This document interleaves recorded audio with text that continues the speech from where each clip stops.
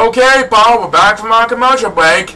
It's time for race number 6, and then we'll have our halftime entertainment pleasure. Alright, to complete the first half of week 6, race number 6 will feature Cory Sanchester and Jay Jay Nedermayer against TJ Edwards and Timothy P. Jackson. Cory and Jay Jay got the job done last time. Will they do it again tonight?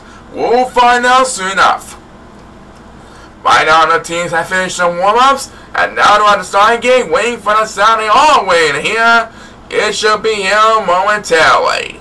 And there it is! The race is underway for race number 6 of week 6 here on Chao Racing 2020. And it promises to be an exciting one no matter what happens. The 4 Chao in this race are closing in on each other as they bust through the rainbow path of this lovely starting gates. During the the course, that's where they start with the palm trees. They're going to bring down their coconut fruit, and now they're going to eat the fruit. And there goes our 4 superstars. They're going to make their way towards the average portion now. And it looks like Cory Sanchester is going to rest. That means they'll drop down a couple of places due to that nap. As the first superstar to get speed bust is number 2. Trying to catch up a little bit with the crowd. And right now, one of the silver Chao is going to rest. It's going to be number 8 who is going to rest. And right now, it looks like number 7 pauses for a moment. So now he will drop down to last place over the 8 Chao winner bitches.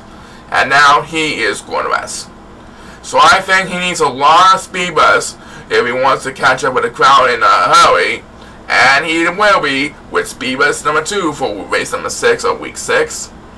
Right now, it is Jay Jay Nedermayer who has control of the lead over his partner, Cory Sanchester. Jay Jay Nedermayer making his way towards the sapphire portion of the Emerald course. And as we approach the 1 minute mark, the next BS win made by number 8. He was going to rest, but now he's trying to take the lead over the 4-7 Chao in the back.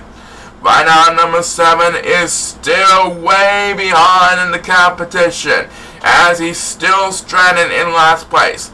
And right now, Timothy P. Jackson is sleeping right now, so he will drop down a couple places. As number 1, we'll get to it now.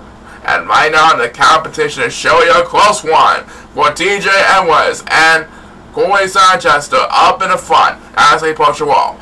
Jay Jay Nedermayer also finding the groove to handle a close contest, and we'll soon know which team will come on top once it gets to the home stretch.